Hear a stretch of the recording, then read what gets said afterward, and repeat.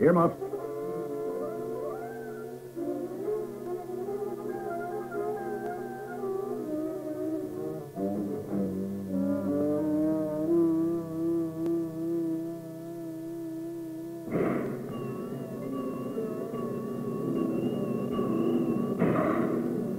Inside this strange-looking copper container, man has made another attempt to create on Earth, for the briefest moment of time, the fantastic energy that nature has produced for an eternity in the center of the stars. Man is seeking to produce what has been called the ultimate energy, the energy of controlled thermonuclear reactions. Our own sun produces this energy at a temperature of about 20 million degrees and pressures which are 4 billion times as great as the pressure at the surface of the Earth. Can we produce and control such energy on Earth? The problems are enormous, but they do not keep man from reaching for the stars.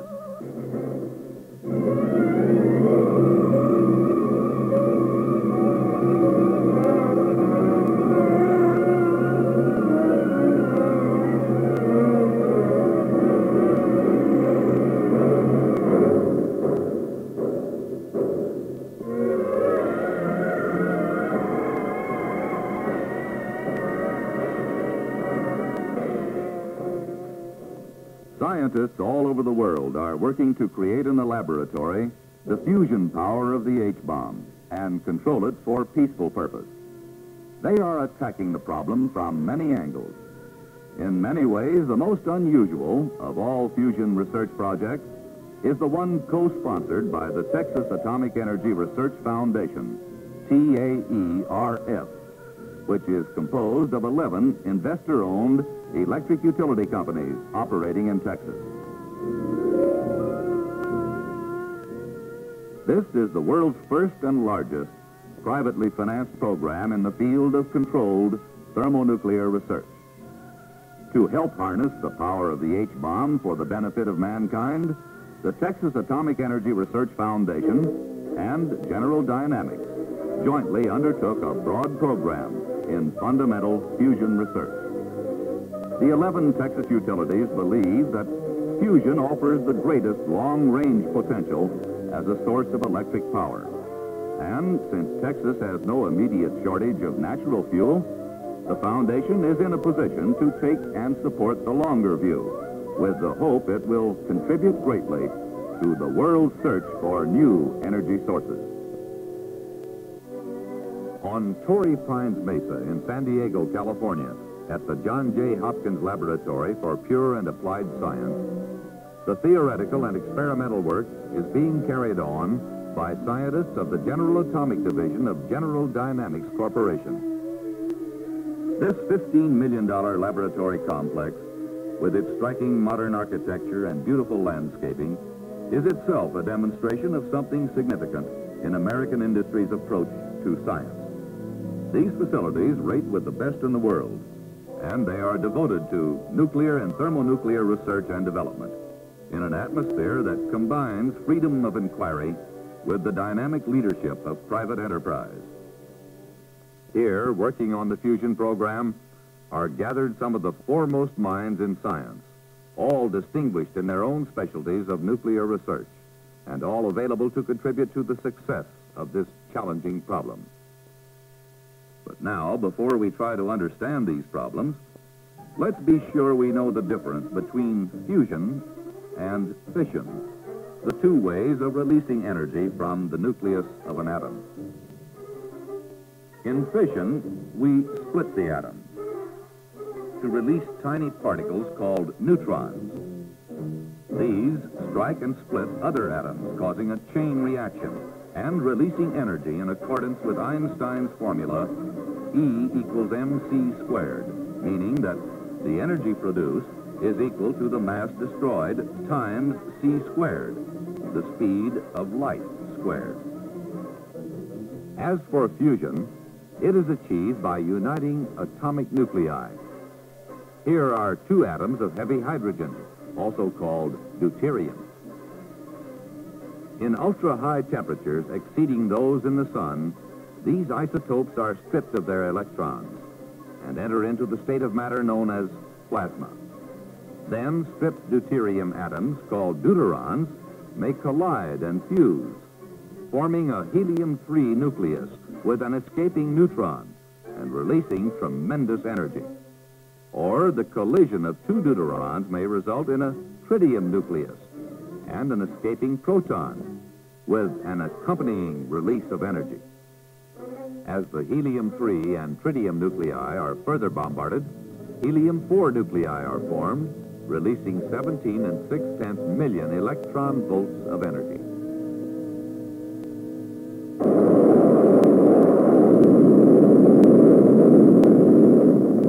With the development of the atomic bomb, man was able for the first time to produce high enough temperatures to start a fusion reaction. The result was the H-bomb.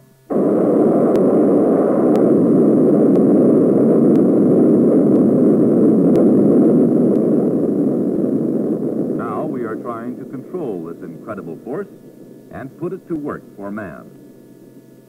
Why do we need it?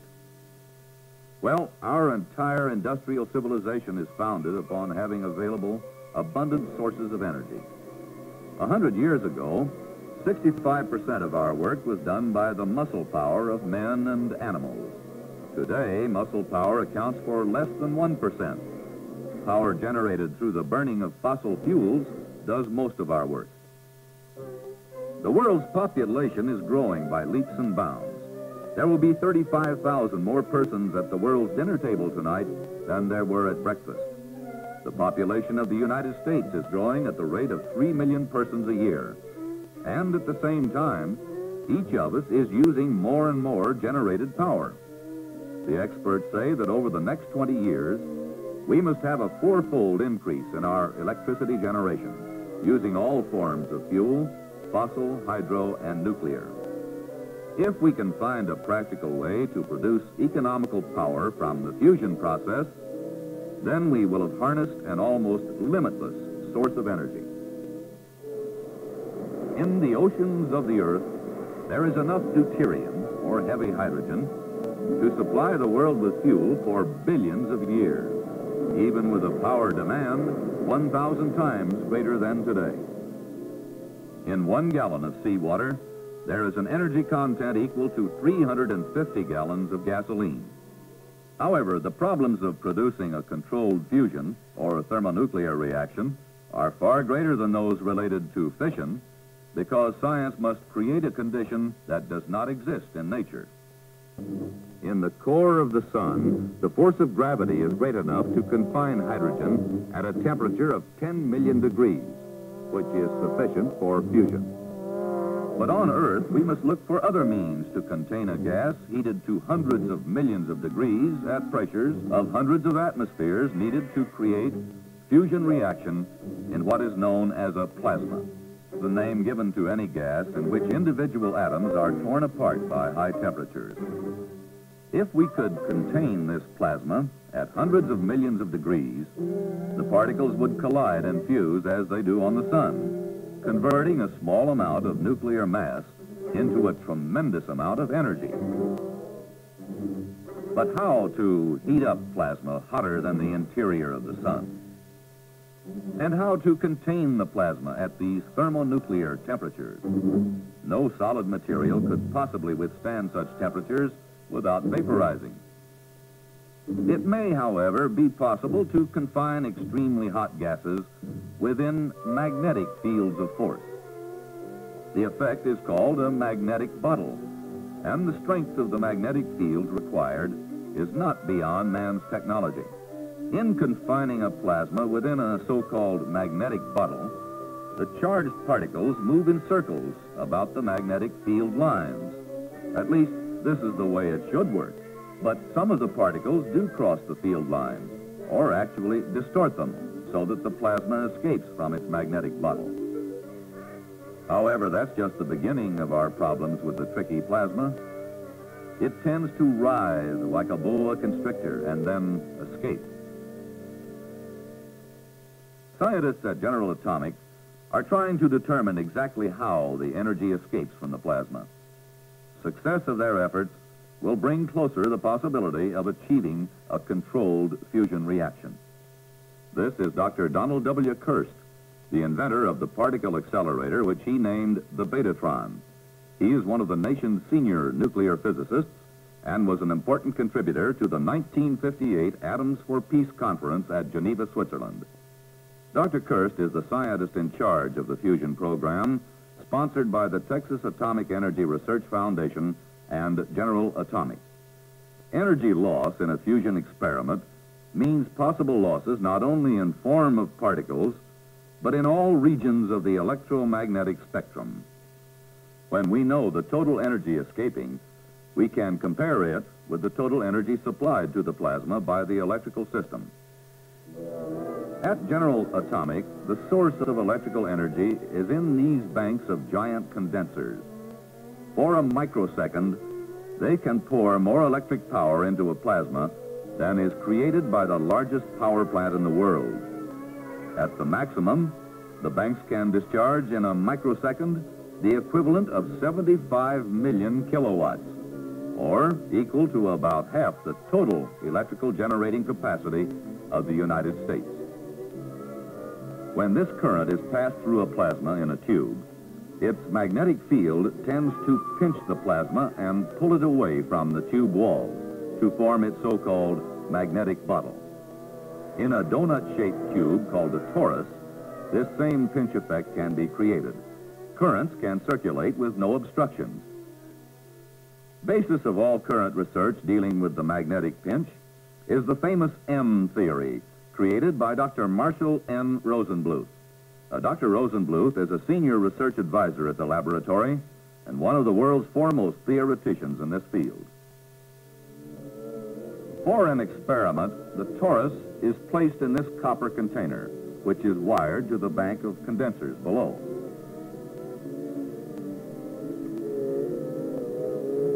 And for this particular experiment, a magnetic field probe is inserted into the torus to record the internal magnetic structure of the plasma under operating conditions. A vacuum pump maintains low operating pressure and also assures a high purity of deuterium gas. And fresh deuterium gas is fed into the torus. After a final check, we're ready to apply more than 90,000 volts to the gas. Earmuffs. Scientists wear these earmuffs as a precautionary measure.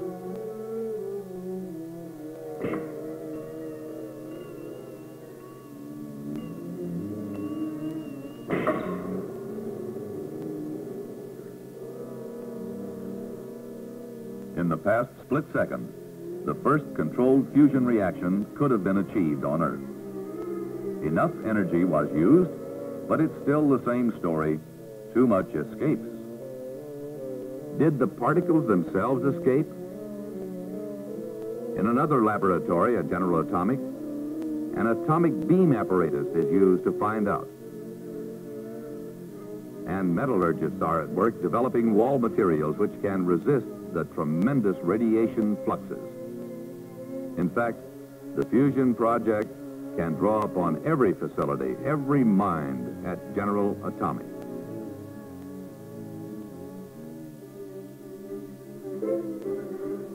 Turning from the particles to the various forms of light itself, scientists are asking whether energy escapes from the torus as visible light, ultraviolet, or microwave frequencies.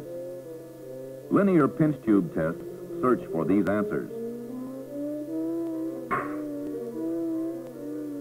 Other experiments conducted with this shock tube seek to develop techniques for measuring ion temperatures in plasma. Ready? Ready. 1, 2. Is that about Mach 50? No, Mach 75.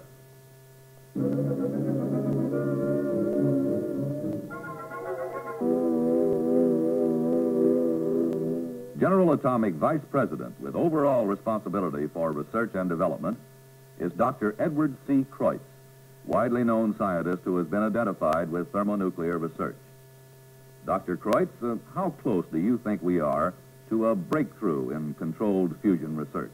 No one knows, of course, but if we think of all that has happened since the first fission chain reaction in 1942, we know we shall have plenty of surprises as we gradually learn to understand plasmas better. We understand that learning about plasma is teaching us new facts of nature important in other fields. Well, most of the universe exists in the plasma state. When we really understand the physics of plasma, we will know a great deal more about the universe. Specifically, what about controlled fusion as a source of electric power? Let's be optimistic and look beyond the immediate problems of understanding the physics, and then beyond the job of doing good engineering of suitable devices.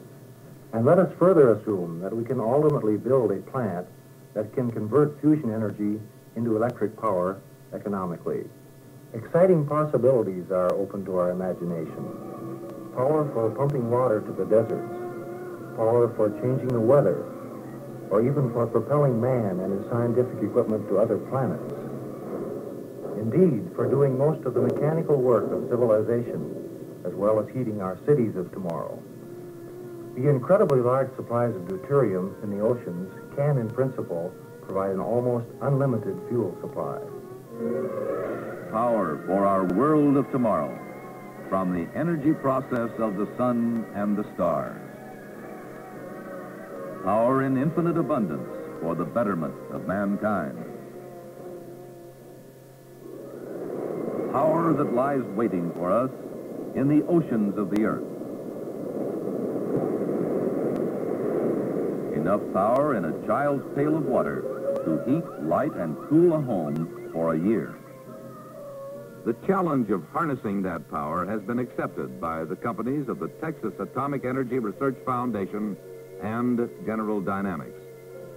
Together, they are engaged in what may be the most important peacetime scientific effort ever undertaken. The rewards of success would benefit all humanity.